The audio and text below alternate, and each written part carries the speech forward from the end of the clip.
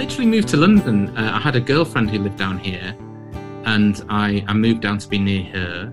And also the gigs, like there was more opportunity to do shows because there's always some sort of event going on. But I only wanted to be a magician. I never had interest in other things.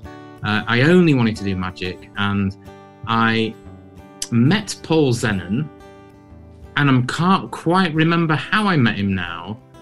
And he was very nice to me. And he asked me to help write some tricks for some of his specials. And I saw him performing in Jongleurs and the Comedy Store. And holy shit, he knows what he's doing. He's a very strong act.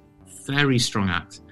And then I lived across the road from Jerry Sadowitz.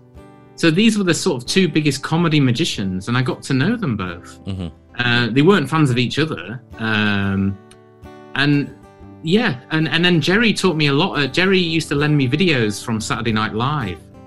And he would say, watch how Steve Martin performs this. Right. And you don't realise that you're learning from these guys, really.